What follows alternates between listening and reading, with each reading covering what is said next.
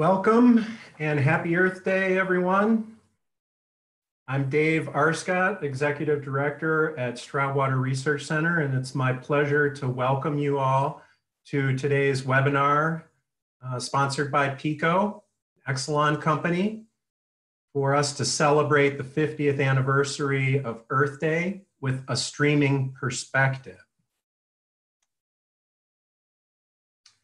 I'd like to remind you that the chat window is open and you are able to share your thoughts on the chat window. Please share where your location is. During the webinar, if you have questions, please use the Q&A function, and several of the panelists will be monitoring the questions and collect those for after Dr. John Jackson has completed his presentation. So we'll have 5 minutes at the end to answer your questions. Once again, thank you for PICO. Thank you to PICO for sponsoring this webinar today. And now I'd like to introduce Dr. John Jackson. John, why don't you share your video? John is a senior research scientist at the Stroud Water Research Center. He's an aquatic entomologist and stream ecologist and wears many different hats at the Stroud Center. His expertises are many. He has been focused recently on many issues related to temperature in streams and aquatic insects, the restoration of our streams, particularly in agricultural and urban landscapes, stream and water quality monitoring with both aquatic insects and water quality. And most recently, John gave a wonderful webinar that's on our website, recorded version on our website, about salt in our environment. So I encourage you to check that out at a later date. So thank you, John, for doing this for our audience, and I will pass the mic to John. All right. So thank you for that kind introduction, Dave. And thank you all out there in cyber world that have chosen to spend a little time with us on the 50th anniversary of Earth Day. One of the things that I want to do is to make sure you realize that it's really important. And those of you who've heard me speak before know that I feel like we don't celebrate our success enough. And so I'm going to try to help you see ways for you to celebrate our success in terms of improving the environment, in this case, over the last 50 years. So in this streaming perspective, I'm going to do an introduction of environmental history of the United States with a water bias. I'm going to give you some examples of real progress where we have clearly clean water, healthier streams and rivers. I'm going to address the basic question, are we done? Or do we need to do more?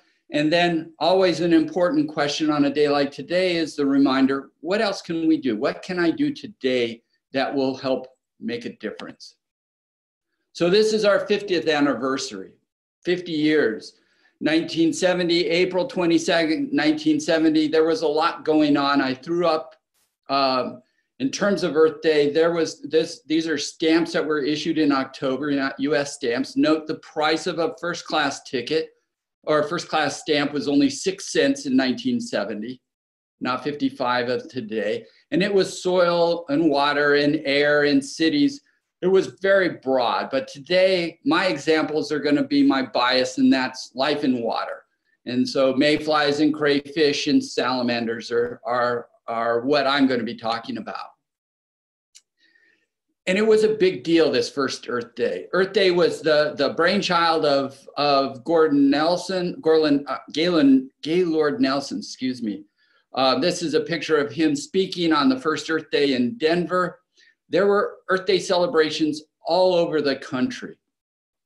And it was about a year in planning. So this all started in 1969.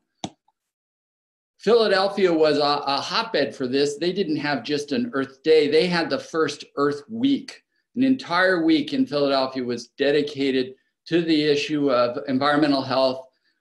It was organized by graduate students at the University of Pennsylvania. The neat thing about it is it was a bipartisan effort. We had Democrats, we had Republicans that were participating. We also had corporate sponsors. And even though there was a part of this that was a teach-in and there was a part of this that was a protest, it was also very broad. There were a number of noted speakers. On the lower left, you can see Ralph Nader was here, Allen Ginsberg, Paul Ehrlich. We also, in doing research, and by the way, I wasn't here. I don't even remember the first Earth Day. But Friends of the Stroud Center were involved. That would be Ian McCarr, Luna Leopold, both good friends of the Stroud Center and also good friends of Ruth Patrick, who was a scientist at the Academy of Natural Sciences and also the founding scientist for the Stroud Water Research Center.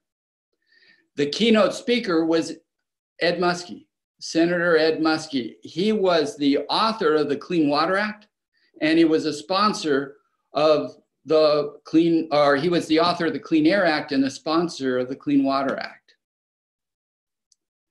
So overall, somebody totaled this all up. They estimated that 20 million participants in the first Earth Day across the country, 35,000 speakers, 12,000 events. So this went on everywhere. This is Fifth Avenue made the front page of the New York Times the day afterwards. Fifth Avenue was filled with people. Why did it happen? It happened because the public was concerned about air and water pollution. They could see it, they could smell it, they could feel it. It was no longer abstract, it was in their lives. So with my water bias, you could see waters and watersheds were no longer natural. You had streams in concrete, you had all sorts of scum and color.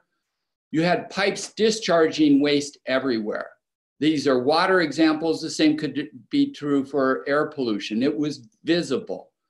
And you could see it as changes in color of the water, whether it was green or brown or yellow or orange or fluorescent colors in some cases. We had issues that whether the water was drinkable or swimmable, and you had signs, do not drink, do not swim. Just reminders. But one of the most visible aquatic reminders were dead fish. You could find examples of dead fish all over the place. And someone estimated in 1969, 41 million fish in the United States died because of environmental conditions. Last but not least, the burning river. The Cuyahoga burned on June 22nd, 1969, and certainly that ended up being a rallying point for the environmental movement in the late 60s, early 70s. But these problems, this water pollution wasn't new in 1970. I grabbed here an article from 1892. This is very Philadelphia-centric, and it's about the Schuylkill River burning. 1892, one person died, 2 badly burned, vessel damaged, a fire on the Schuylkill because of oil and other waste on the river. This is an editorial cartoon from the Philadelphia Inquirer. Again, 1899. If you can't see it at the bottom, it says Wash Day in Philadelphia, another phase of the water question. 1899 in Philadelphia was discussing why the river water was so dirty that if you used it for laundry, it would make your laundry dirtier than when you started. Last one, 1937. Another cartoon, Philadelphia Record, and it says, water, water everywhere, but not a drop to drink. And this is Philadelphia surrounded by the Schuylkill River and the Delaware River. So clearly, long before 1970, we were dealing with water issues in the Philadelphia region and other regions of the country. But what happened in 1970 and got a lot of things going was some legal changes. And the first one, and really in my opinion was the biggest one, was the NEPA, National Environmental Policy Act in 1970. And what that did, that was signed January 1st, 1970. So before the Clean Water Act, before the Clean Air Act, before the EPA was set up. This set up the framework that started EPA. So 1970, we have the birth of the EPA, the environmental administrator, providing a framework for supporting the other environmental laws. Several months later, you pick up the Clean Air Act. A couple years later, the Clean Water Act, Endangered Species Act. The 70s and early 80s, we saw a lot of environmental regulations going on, and NEPA provided a framework for both providing solid science and also providing financial support and technical support for the states who were the primary source of engaging on these environmental issues. This gives you an idea of how long for water we've been working on this. So the first Pollution Reduction Act was the Rivers and Harbor Act in 1899. And then almost 50 years later, we had the first Water Pollution Control Act. That was amended then in 56, 61, 65, 66. And the last set of amendments in 1972 became what we knew as the Clean Water Act. But remember, everything before that didn't have the national environmental policy behind it and the Environmental Protection Agency behind it in terms of support. So today we're celebrating 50 years of Earth Day, but we're also celebrating 50 years of EPA. We're supporting 50 years of clean air and the Clean Air Act. A lot of good things were happening. And we're also approaching the 48th anniversary for the Clean Water Act. So one of the most common questions I ever get whenever I'm speaking to the public is, are current environmental laws protecting our streams and rivers? Are they doing their job? And this is a real simple yes or no question. So when I answer it, I always start with yes. Yes, we have good evidence that streams and rivers are much cleaner than they were in 1950 or 60 or 70. Let me give you some examples that you can use if you're ever faced with that question. First one is acid rain. Acid rain was such a hot topic in 1980 and 1990. We were doing a lot of work on it, and the public was hearing a lot about it. You don't hear much about it today, and one of the reasons why is we've greatly reduced the amount of acid rain that we're experiencing. So on the left, I have 3 maps of the eastern United States where it's a measure of acidity. When it's green, it's quite low. When it's orange to red, it's quite high. So in 1985, you have this large area of very acidic precipitation. Slowly by 95 and then 2008, you can see how that has disappeared. So you wonder why we're not talking about acid rain. It's not because we're ignoring it. It's because we've done a good job and reduced the amount of acid in our precipitation, the acidity of our precipitation. And we see that in the streams. These are water samples from 2 streams in the Philadelphia region, the Manatawny and the North Kill. And we just happened to grab some water samples. And in both cases, between the late 90s and the early 2000s, we've seen sulfate, the acid, declining in these streams. So less in the precipitation, less in the stream. Here's another good story to tell, and I think this is tremendous because of scope and scale. Just like that last one, we were talking about the entire eastern United States. This is about the Delaware River and the Delaware Estuary. A nice study that was done by the Delaware River Basin Commission documented that fish in the Delaware have much better survival and reproduction. We're talking about the endangered Atlantic sturgeon, American shad, striped bass, alewife, and white perch. These were major migratory fishes, major economic fishes, major recreational fishes, all of whom were struggling, if not eliminated. And there was no reproduction occurring in the Delaware back in the 60s. But now they have discovered that they're back and they are successfully reproducing. I put a star over on the map here to just give you an idea. That would be the Ben Franklin Bridge. And these data are dealing with all of the estuary from Trenton all the way to Cape May. One of the things that support this, there are probably a lot of factors that contributed to this improvement for the fish. but one that we have data for is dissolved oxygen. So fish need dissolved oxygen.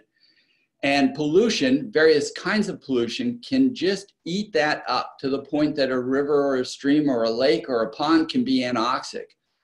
Well, the Delaware River Basin Commission is fortunate, and they have dissolved oxygen data from the Ben Franklin Bridge dating back to the mid-1960s. And I plotted those data here. So 0 would be anoxic and 8 would be a lot of dissolved oxygen in July. What you see in this figure is in the 60s and early 70s, dissolved oxygen was at 0 or 1 or 2. And that is not high enough to support adult fish, much less young fish. Now we're looking at 5s and 6s and on occasion 7s.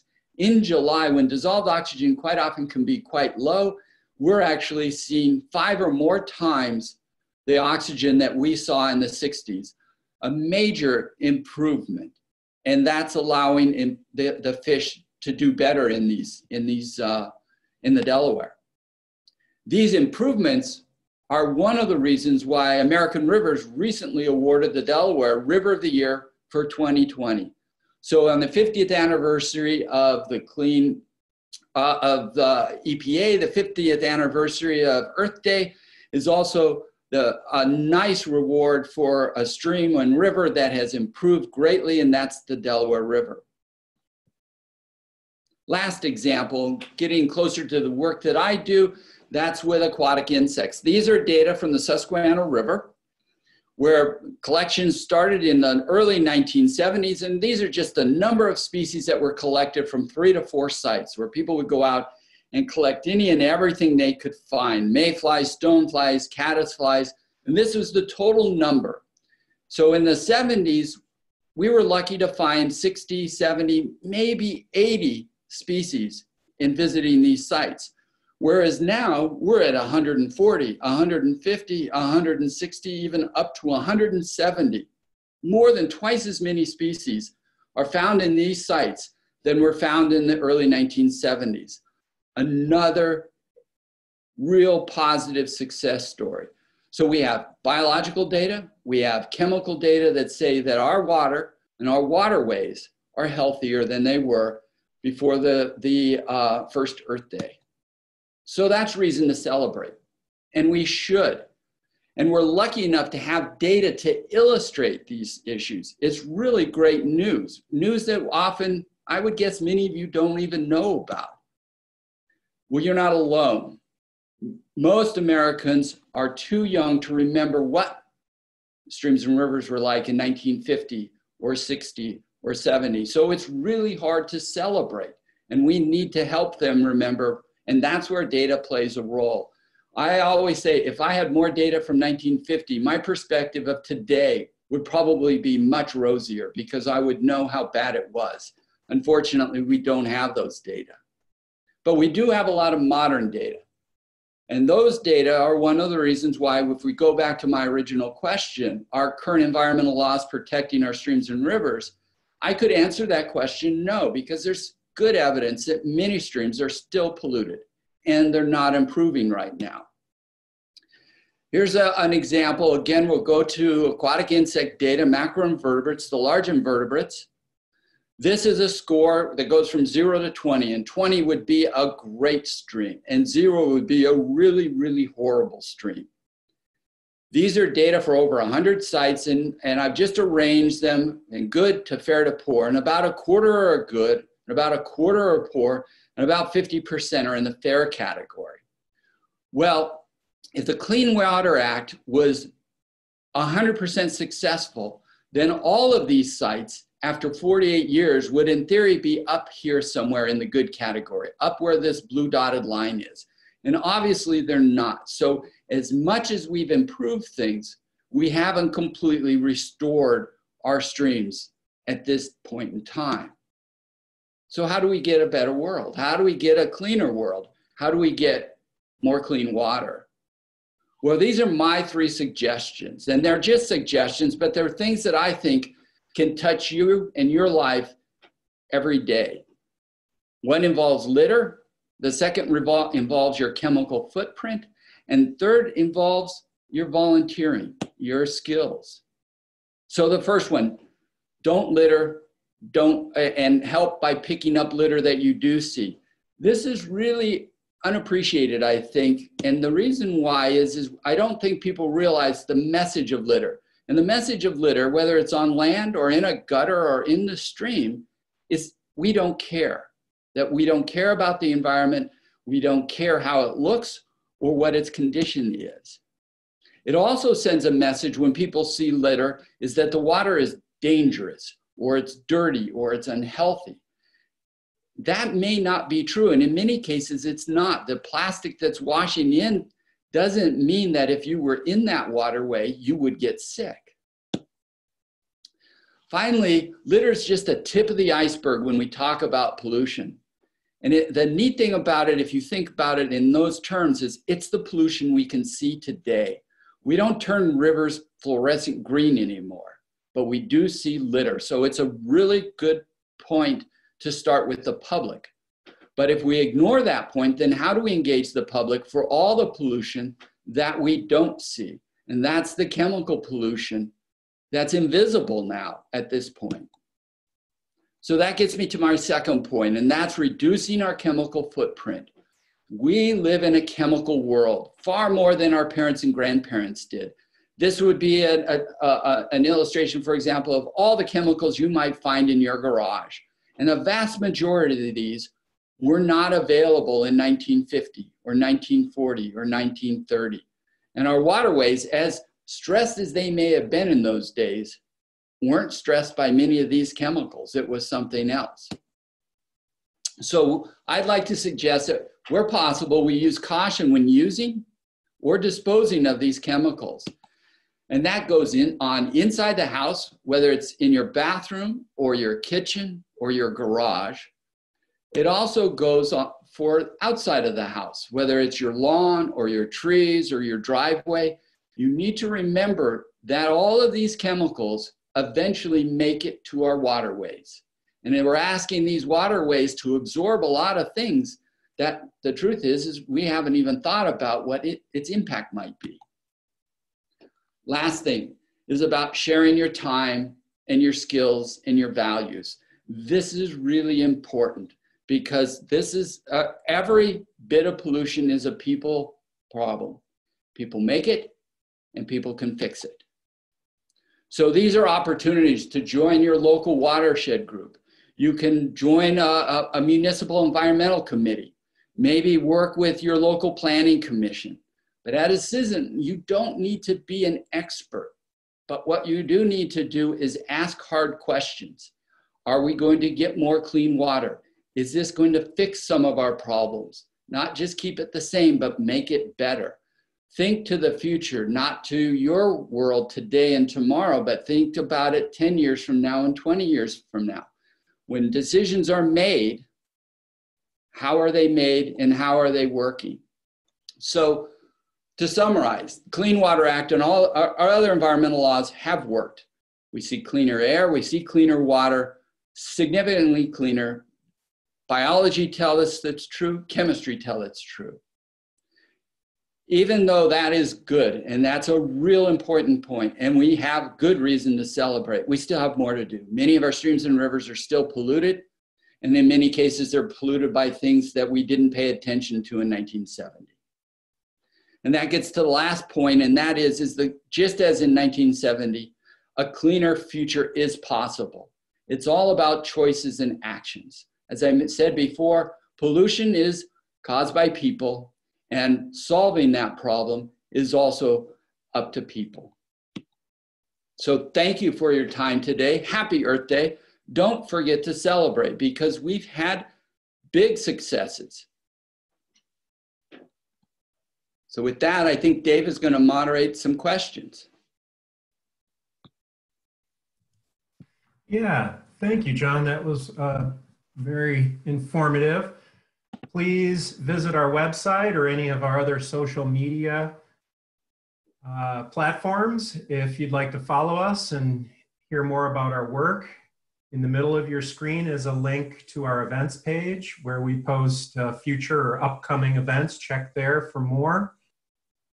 We do have a number of questions, John. We have about 5 minutes. We may not be able to get to all of the questions, but I think a fun one to start off with comes from Christine Herzer. What's your most unique or coolest animal creature that you have at Stroud, or perhaps that we study or interact with, John? Oh, that's a hard one. I mean, for example, we have 150 easily identified species of aquatic insects in White Clay Creek, and even the rare ones would push us up to 300. One of the animals I showed in an earlier slide is this mayfly that only occurs in the Susquehanna River, and it's kind of neon green and yellow, and it's one of my favorites. The second one is actually from our work in Costa Rica. And this thing is kind of yellow and orange as an adult caddisfly, and there's nothing like it in the temperate zone. So both of them are gems in my opinion. Great. Hey, there was a question related to the sulfur story that you shared, particularly with some of the AMD, acid mine drainage streams that are still out there. And the question came from somebody in Pennsylvania, I think, that's aware of those. So maybe just a comment or two comparing and contrasting the two issues. So that sulfur data that I showed you were from two streams that had no old coal mining in them. They were farming streams, primarily, small villages and farms. The amount of sulfur that's in a stream that's severely impacted by acid rain is much, much higher. Or not acid rain, by abandoned mine drainage, acid mine drainage is much higher. And between that and the heavy metals, in those cases where you can see the stream or river is literally orange, they're still struggling. But even on that front, we have made great progress, especially in the last 20 years, at trying to remediate aspects of that. And it hasn't been completely solved, but another success story in the upper Schuylkill, for example, where for years there were no brook trout. The brook trout have moved back in, and there's an active recreational fishery for brook trout in an area that for generations, nobody saw them. Yeah, good. All right, another one, maybe thinking a little bit further out into the future, but I believe there are those of us that recognize climate change is impacting us now, but how might climate change impact water quality and biodiversity in our streams in the future? Well, that's a two-pronged question. It will, without a doubt, change our streams. It will change their temperature, and it will change their hydrology, the amount of water, and when it arrives and how it arrives. So we might have bigger floods. We might have more severe droughts. When you do, especially droughts, that means your dilution capacity goes down, and that means the concentration of your pollutants may go up. So there's a number of ways that climate change in terms of temperature and precipitation are going to impact the streams. But one of the things I always like to remind people is our streams are already stressed. These streams will handle climate change better if we can clean them up more now. And that's what we're trying to do. In other words, if we can reduce the pollution load, if we can restore the riparian buffers so that they're better shaded and they're not heating up right now, then maybe they can absorb some of the heat that's associated with global warming, as just an example. Yeah, and I think maybe also notable is that changes due to climate aren't going to be the same across the globe. So there'll be some differences from the arid Southwest to the Northeast here. Well, one other thing on that front is we're still building infrastructure to handle storm events. These are your storm drains and your pipes and your infiltration basins. And all of those today need to be designed with the idea of a different future. And when we're retrofitting those, we also need to use that as an opportunity to recognize that, for example, in this region, we may get bigger storm events. We may get storm events that more frequently dump 4 to 6 inches of rain. And something that was built in 1970 or 80 or even earlier may not be designed to handle that capacity. And we need to think about that today. All right, one more question, and we're just about out of time. This one is maybe a couple combined together. One question was, do you have any advice about proper chemical disposal? And combined with another one about a question about how impactful or harmful are pesticides that are applied on lawns, residential and urban lawns. So let's start with the first one, proper disposal. There is every municipality, every state that I'm aware of at least, has a hazardous waste disposal program. It may be once a year, it may be multiple times a year, where if you go and if you don't see it on their website, you ask the question and they'll tell you, and they will ask you to bring it there. They don't want you pouring it down the sink. They don't want you pouring it down the toilet. That's also true for all of your pharmaceuticals. They don't want those going down the sink. They want you to dispose of those properly. And in many pharmacies, you'll see now that they will accept your old drugs, your old prescriptions, so that they're properly disposed of. Or the police departments will also recover those materials. Different communities have different approaches, but there's definitely ways of doing it. And they're very different than what we used to do and we used to recommend. What we thought was safe, for example, flushing it down the toilet, was about keeping it out of the hands of children, not about what it'd do to the stream or the downstream consumption of that water. In terms of lawn care and lawn care products, that's a challenge. There's so many different things that are going on. But it's just like everything else. And I think my suggestion is always moderation, moderation, moderation.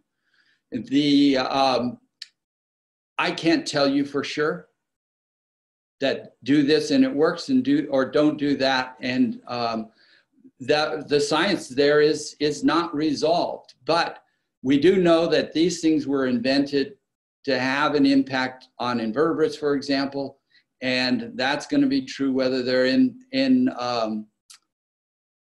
the stream or in your lawn or on your tree. The second thing is it's vitally important that if you do have someone using them, that they follow the rules. In other words, if they're fertilizing, they're not fertilizing when it's going to rain or fertilizing when it's raining. If they're applying an insecticide, they're not doing it when it's raining or they're not doing it when it's supposed to rain.